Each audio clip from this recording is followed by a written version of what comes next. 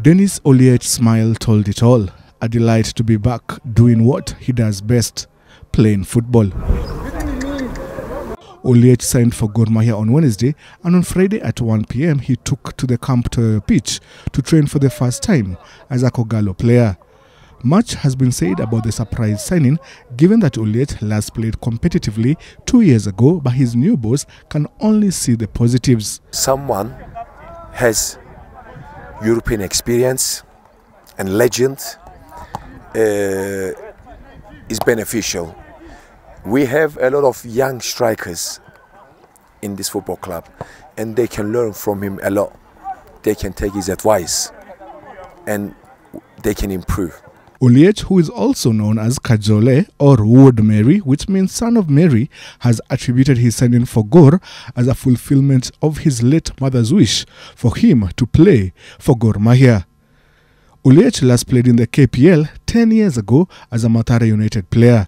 Incidentally, Gor tackled current league leaders Mathare on Sunday at Kasarani before facing Posta Rangers in Kisumu next Wednesday. And fans are eager to see him in action wearing the green and white. Soon. You guys hurry up too much. First thing first, I have to look after my player. And he didn't play 1.5 season. He didn't play competitive games. Slowly he's gonna come in. Maybe this week, maybe following week, I'm gonna use him. Gor Mahia, who defended their title last season, have had a slow start this season. 2 wins and 2 losses has them lying 9th on the log. But the new coach feels there is no cause for concern.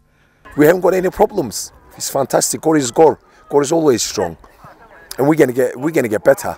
And as a coach, I start to knowing my players now. One player who Kenyans will get to know once again is Dennis Oliech, and he seems to be ready to enjoy the ride. Warothe Kiru, NTV.